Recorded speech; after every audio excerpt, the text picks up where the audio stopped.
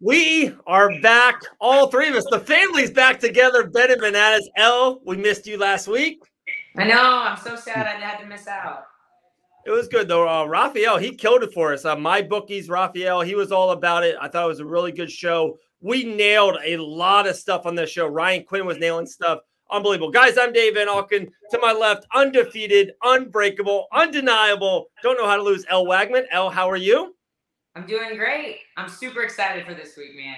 I like it. Underneath, man, the cornerman, he's in everyone's corner, talks to everyone, knows everyone in the industry. Much love and respect to our guy, the Yankee, Mr. Aaron Judge. Ryan Quinn, what's up, dude? Doing good. Not too happy about a couple of moves they made today. But like you said, back to the MMA stuff, right? Yeah. Aaron Judge doesn't pay my rent. No, not yet. All right, real quick. UFC 277 is over. You know, Amanda Nunes, the GOAT, is back at the GOAT status. Unbelievable performance. Just a real quick. So UFC Vegas 59, that's what we're going to talk about. Really nice card, right? Like the main event with Hill and Santos, the co-main sneaky Vicente Luque and Neal. And then it's got the Ultimate Fighter, not one, but two possible, champions coming up. Guys, are we like overlooking the Ultimate Fighter? Remember back in the day, they used to have that own show. Like the main events or the co-main events used to be the champions. Sometimes the coaches would fight on the show, or sometimes they would save it for a pay-per-view. But I feel like we're almost overlooking the Ultimate Fighter. I feel like we're undervaluing it. Am I onto something?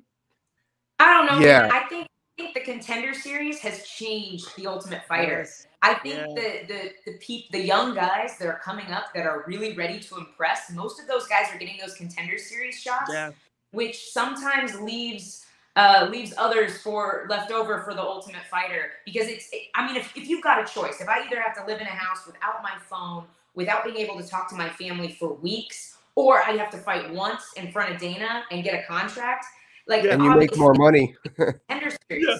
So the guys who are able to choose, to pick and choose, I think are going to go the Contender Series route, while the guys who maybe need to show a little bit more to get in are going to end up on the Ultimate Fighter. So I think we'll have a couple gems coming out of the Ultimate Fighter, but I don't think we're going to have the same level of competition in the Ultimate Fighter as we are in the Contender Series.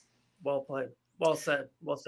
Yeah, I don't think we're ever going to see the same level of competition from the house, the Ultimate Fighter, than the Contender Series, simply because, let's face it, they like to put their characters on there. They didn't so much now that it's on ESPN, but they like their characters on there and stuff, where you don't need to be a character to fight in Contender Series. You make more money with the Contender Series, but on top of that, I think it's being overlooked for another reason. Like, this kind of reminded me, I had this conversation with my wife, we saw the main attraction last week with Juliana and Amanda. This reminded me of in Game of Thrones. You Game of Thrones fans, we saw the battle against the dead 3 weeks before we saw the battle at King's Landing. We saw the main fight before we saw the rest. So it's kind of like that's how I feel about this. Like, the main attraction was Amanda and Juliana, and I hate to say it because these people are fighting hard, but the house was like after the fact. And I think that it's being treated as such after the fact. And that's why, it's not main eventing anything. It's co-main eventing. No, it's not. It's not even co-main eventing. Yeah, it's not even the co. Yeah, it's wild. So, yeah, I think that they could have done a little better. Or, man, they could have put these two cards on the prelims or even the main card of underneath Amanda and Juliana. Put some blood back in the Ultimate Fighter. Maybe they just don't want to do that. Beautiful said there, Ryan. As dads, right? We know this. We can't give our kids dessert first. You have to give them dinner. They have to eat dinner to get dessert. So well played. Also, guys, the main event of the pay-per-view, I think I don't want to go down too far this rabbit hole, so I'll kind of try to wrap it up quickly and just maybe real quick back from you guys. I feel they're not doing the pay-per-view fight card justice. I feel sometimes the third or fourth fight is a little bit weaker as a pay-per-view fight for a card. They could have washed this card. They could have kind of put Santos and Hill on the pay-per-view the main card. They could have added our tough two champions on the prelims. And then this week, you ready? This could have been a buy. This could have gave us some breath air, fresh air, really all in on the Contender or LFA. Jorge Masvidal's icon is Friday night in Savannah, Georgia. Just would really give some air to breathe. but they just do card after card after card after week. Sometimes, like some of these pay-per-view cards, I don't know if you guys peeked at the Chimaev and Diaz pay-per-view card. It's horrendous. And then even 278 Salt Lake City, there's like 2 fights on there. I'm like, that is not a pay-per-view fight. It's not. Like, you know what happens sometimes, and this actually happened with when George and Colby fought. We knew that they were going to fight. We didn't know when. Actually, we thought George and Colby were going to fight like several weeks to a couple months later. But some championship fight fell through for the main event, and they needed to fill it with something with pop. So that might have happened, and it kind of jumbled things around. It's like a lineup, right? Like a baseball lineup. Yeah. Just, they got it. They got to fill it. You know, fans need their fill, and that's kind of what happened. I hear you. Yeah. All right, 5 minutes in, we haven't mentioned Thiago Santos, Jamal Hill main event. Guys, this is a really good card. Brian Battle's on the card. He's underneath. Terrence McKenna, a ton of stuff. But let's go. Elle, lead us off. You're back. What is your absolute best bet? That's when money right off the bat. Where are we going? Let me grab my notes. Okay, so my best bet, and this never happens for me, okay? So, I am almost always, if there's a female fight, especially a female fight where I'm not sure about the winner, I am always betting the under. This week is not the case. Stephanie Egger and Mayra Buena Silva are both known finishers. They both have knockouts. They both have submissions. They're both very dangerous. And I think sometimes when we have 2 knockout artists fight, we run into this, like, we either have fireworks or we have this super boring fight where they're both nervous to engage with the other and neither of them pull the trigger, and then we have the world's most boring decision. These girls are grappling finishers. Stephanie Egger is a phenomenal judoka, really high-level judo. And then you've got Mayra Buena Silva, who is very high-level jiu-jitsu. And they both are decent on the feet as well. They both have knockouts. They both have a lot of finishes. And I don't think we run into that boring, weird, non-engagement fight when we have 2 grappling finishers. So I'm actually going to take the under 2.5 rounds, which is plus 187. I think the value's there, and I think it's going to surprise a lot of people. That's going to be a really great fight. Woo! Starting off the day with the plus 187 on the under. I like that a lot. All right, Ryan, take us away. What is your best bet on the board? Man, I saw this, and I through the whole season, I was saying, man, he's reserved. He's being reserved. I got Muhammad Usman over Zach Pelga. I just think that the whole season, everything we saw, like I was watching Usman like that. I was watching just like, come on, you could do a little more. I think the athleticism is there. I think he was a little reserved. It's a weird situation. Obviously, everyone's thinking of his brother when he's out there, but now he's relaxed. He's away from it. And Zach, I feel like Zach has reached more or less his apex from what I've seen. He was an athlete before. A lot of times when people come into mixed martial arts, it's not like he came straight over from football. He got a job, then he went to football. This is kind of like, oh, let me see if I could do this again. That's what I felt like him. So I think he's kind of at his potential where, going back to who Usman's brother is, he's at a camp where he's going to make those adjustments. He's going to be able to let loose. So I got him winning. That's my lock of the night. All right. He's at plus 195. We needed like a siren or something. We made a little switch here on Bet and Bananas. We're gonna have like a little banana. We're gonna have some kind of hat thing that we're sending off. So, Ryan, I'm gonna take off my host. I challenge you right now to our first banana hat. Dude, Zach is gonna demolish Usman's little brother. This is one of my locks of the night. The guy's minus 230, should be minus 500. This is easy money. Are you really going with Usman's little brother? Are we doing this? We're gonna see. Yep. I can't. You and I, the 3 of us, we're gonna run into his brother, and I'm gonna bring. No, I'm kidding. No. The worst. I talked to Mo when he fought on Titan FC. He came on the podcast. The nicest guy. He really is a nice guy. I've actually heard really nice stuff about him. I just think he's. No disrespect at all. The last name helps him a lot in his career. I've seen him. I remember him watching him in the PFL.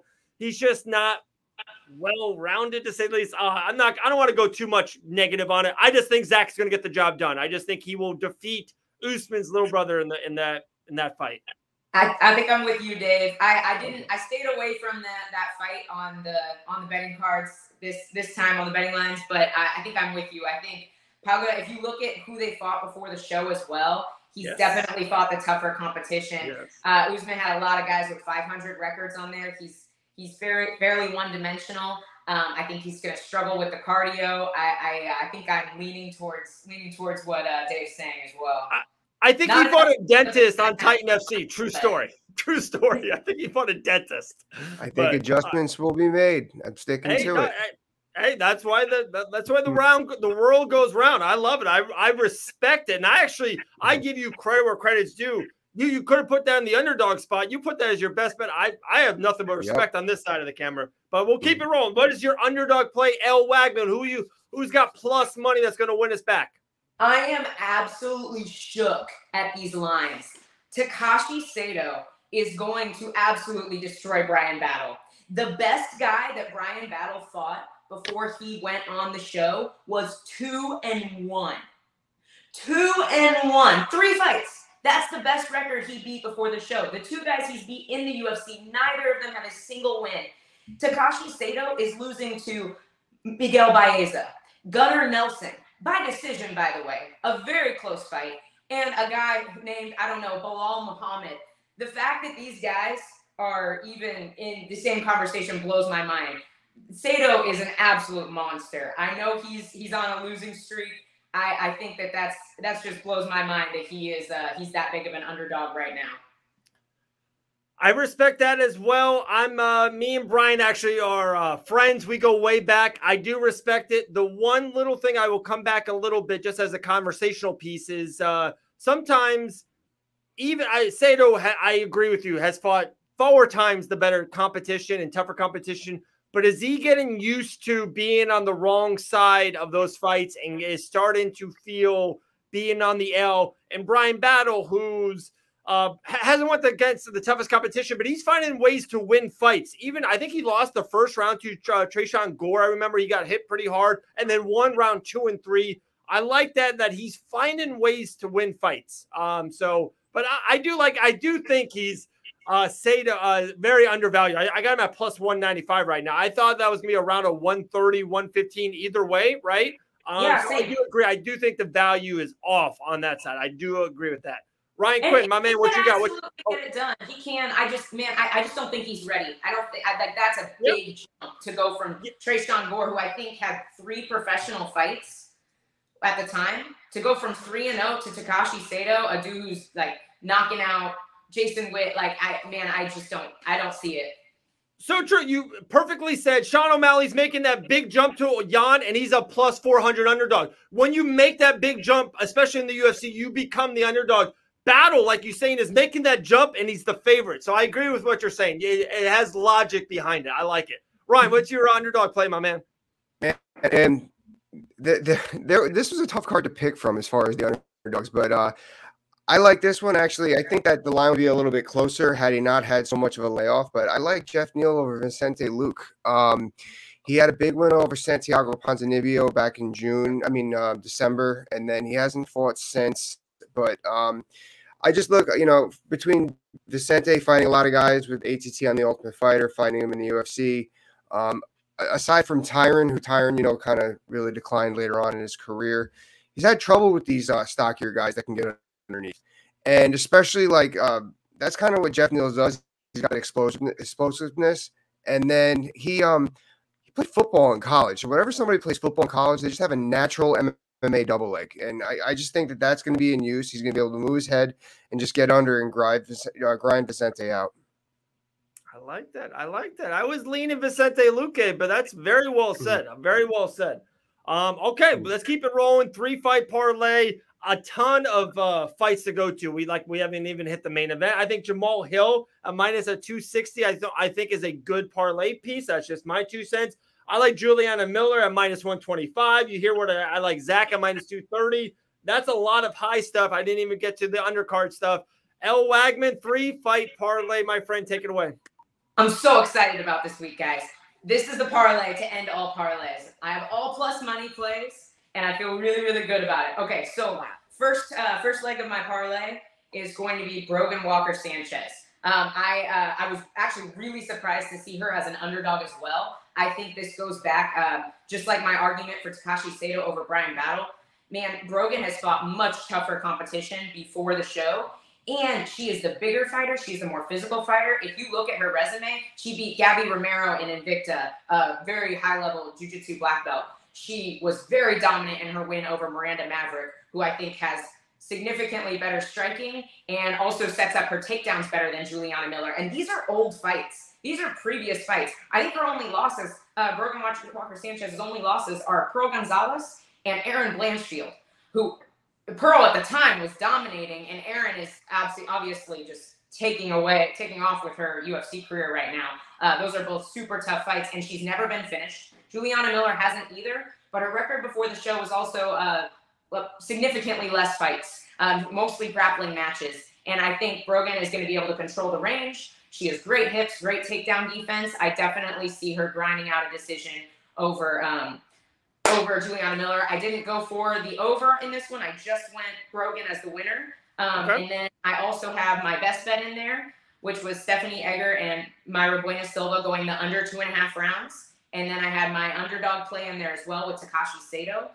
The value on that for my bookie was plus 1650. Wow. Plus 195. I'm writing that right now in a permanent black marker. I'm sorry, guys. I was a little late on that transition, but I'm writing this down. Plus 1650. That's the biggest 3-fight parlay we've had on Bet and Bananas history. That's nice. I'm trying to make you money. I'm trying.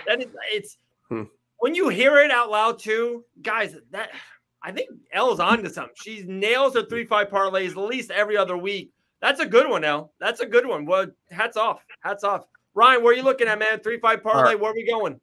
Yeah, well, Elle kind of beat this one into the ground, but yeah, Stephanie Egger, Mayra Bueno Silva, I have in the under as well. To piggyback off what Elle said, a mistake will be made and capitalized on. Then the next one I have, I love Sam Alvey. I know him personally. When people ask me how his career's going the last couple of years, I tell them that he's got the nicest smile in mixed martial arts. I just think that Michael O is he's been looking really good. He's on his way up. You know, Sam's, kind of around, and, that's a name that I would look to come after. I just don't see Sam. I see Sam seeing the distance. I don't see him winning that fight. And now this last one, this is really tough for me. I feel kind of like Pete Rose. I've tried my hardest not to do this here. I do not like Thiago Santos' chances against Jamahal Hill. I think that Jamahal Hill, he's got that really good long boxing style, which is not very good for a striker like Thiago, who's relying on the big kicks, the knees, the elbows. His boxing, like he's got the Thai boxing down. So I just really like Jamal in that fight. And that being said, there's no better coach in the business than Ketel Kubis that's able to make a kickboxer implement his style into a mixed martial arts event, and that is Thiago's coach. So those of you who pay attention to the live line, see how the fight's going about 7.5 minutes in, and then place another bet. But as of right now, I got Jamahal Hill going. Okay. All right. I like Jamahal Hill a lot. I was just going to say that if you didn't mention that, we had to talk about the main event. So I'm happy, Ryan, you did nail on that. Just real quick, I know, Ryan, you had Neil, Elle, because you haven't really mentioned the main event or co-main event. Just a real quick 15-second synopsis on both fights. Which way are you leaning if you're leaning one way or another? I obviously stayed away from it on the lines this week, but I don't think once again we got to go back to strength of schedule. Like, yes, I know Thiago has not looked great lately, and especially compared, I know he's older, he's coming up in age, he's had the injuries, he's had the issues with his knee. I don't know that we've seen him truly recover from the John Jones fight. But if we look at who he's losing to recently, he's lost to 2 former champions, Glover and John Jones, as well as most likely the future champion, Magomed Ankalaev. You can't convince me that dude's not going to hold a belt very, very soon, especially after this last weekend. And I think the strength of schedule is very different. So this is definitely Hill's toughest test. Santos is absolutely not known for not having a chin. He's tough as nails. He has phenomenal kickboxing. It's going to be a fantastic fight. Santos is never boring. I'm happy you said that, because that's where I was leaning this. I don't think it's been brought up, and you know me, I listen to podcasts nonstop about this fight. I want to see Jamahal Hill in the 5th round. Like, this is where I think was uncharted waters. Everyone thinks this fight is going to lean in Jamal Hill, and I think he's going to win too. But if this goes 23 minutes, it's one of these Giga versus Calvin Kattar type of things. I know Calvin Kattar can go against 25 minutes against any human on this planet. I feel good about it. And same thing with Santos. Santos can have one fucking knee and go 25 minutes with the GOAT. So I feel good about that. Jamal Hill, I don't know. Until I see him go 22, 18, 24 minutes. Like Santos at a plus, I think he was plus 185, guys, 170, somewhere in there. It's not bad. I like that a lot.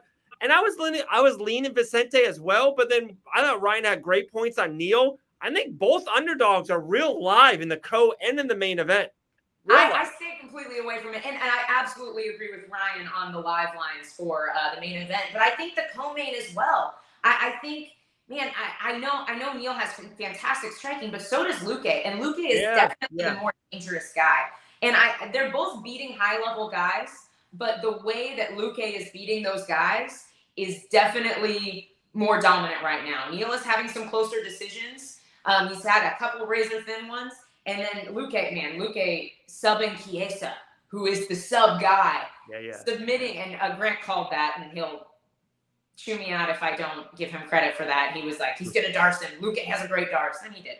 Subbing T. Wood, Luque is a much more dangerous fighter than Neal is. So I think watching the live lines on that fight as well is going to be really important. If you see Neal moving really well on the outside, Luque's not able to get on the inside, use those knees, use those elbows, use his fantastic clinch work. If you see Luque pushing Neal against the cage, you might want to start putting some bets on Luque. If you start seeing him entering that clinch, because that is where Luque makes it happen with his striking and with the grappling as well. So funny you mentioned that very handsome Grant Dawson. I almost had my graphic designer made an artwork because Jamal Hill said he was the most successful Contender Series guy. And everyone, when you think Contender Series, you think of Jamal Hill, but you also think of Sugar Sean O'Malley with Snoop Dogg and Uriah Faber. It's really iconic, that moment. And he's very, very successful. But I kept on saying in the back of my head, like before I saw any other graphic, and I saw that Grant put it on his Instagram story today, I was like, Grant Dawson does have 6 fucking wins in the UFC, doesn't he? Like, he does have, I think, the most UFC wins out of that class. Little underrated now, a little underrated, people. I don't want to jump on the Grant Dawson bandwagon, but come on now, show our guys some love. But crazy. I thought that was good. I think we nailed it. I'm really, I'm super intrigued with these Ultimate Fighters. I was leaning Juliana Miller. You really sold me on Brogdon. Not going to lie, really sold me. And me and Ryan, we have our first banana bet. I'm going with our guy, Zach. Ryan's going with this guy named Kamaru Usman's little brother. I don't know. We'll see. We'll figure that out. Oh, man. I will not be wearing a big banana on my head next week. I'll tell you that much. I love it. All right, trivia. Lead us away, Ryan. You had a great question last week. Last week was the what was the question? Oh, who has won a major title in Bellator and the UFC? The answer is Eddie Alvarez. Now, that's a good one. Let's stick to the Bellator championship stuff. Now, for those of you who were, when Bellator first came up, in order to get to fight the champion, of course, there was an order, but you had to win a tournament in order to fight the champion. There's only been 2 fighters to win the tournament, go on to win the belt, and then win it again after they went away with the tournament status. So they're 2-time champions, at least. Once coming through the tournament, and then they won the belt back. Who are those 2 fighters? Crazy. That's a great question. That's a good one. Last little inkling of information I got from this past weekend, and the PFL is in New York City. I will not be there. And also, this is the last Fight Banana stuff I'm doing. I'm going on a family vacation. I'm literally going to turn off my phone maybe for an hour, maybe an hour and a half if I get away with it. I can't wait just to kind of ease my weekend coming up. But I heard Dana White told someone that I talked to that he absolutely hates tournaments. He thinks it's the most obscene thing in MMA. He goes, it's not basketball. It's not games. He's like, there's so much shit like with teams and like coaches and then agents. He goes, it's just so hard. Like you just can't have a real legitimate tournament in 2022 and 2023. And, you know, I'm sorry, but he says that, and I'm sorry to cut you off. He says that, but he's definitely done 4-fight tournaments before. You know, the first one that comes to mind, and granted, this is like 10 years ago now, but they'll do it again is when they had the interim heavyweight champion and then the heavyweight title. They had Nogueira versus Frank Mir for the interim belt and Brock Lesnar versus Randy for the championship, and winner fought each other. And now they're doing these interim titles a lot. You'll see this again. You'll see these little not tournaments of these 4-man brackets. Like that's what I think anyway. So remember last January in Abu Dhabi, it was Conor and Poirier was the main event, but it was Chandler and Hooker was like the co-main, and it was like everyone was leaning into there. The championship, I think, was Habib at the time, who kind of retired. Dana won the back. That was, we all knew that was setting itself up for what's next. So crazy. Yeah. So I mean, I don't know. I like the Grand Prix every once in a while. I love when Pride did it, so I can't complain. So. Guys, this was maybe our longest Bet and Bananas. Let's go back, watch The Contender. This is Tuesday night. Spoiler alert. I cannot wait. I'm a huge Contender Series guy. I got to rewind. I can't miss anything. Elle Wagman, appreciate you. We'll talk to you very soon. Ryan, the quarterman, Quinn, keep on doing your stuff, man. And guys, have a great weekend. Later. Don't call me. No one text me. I'll talk to you guys on Tuesday. All right. Have a good one.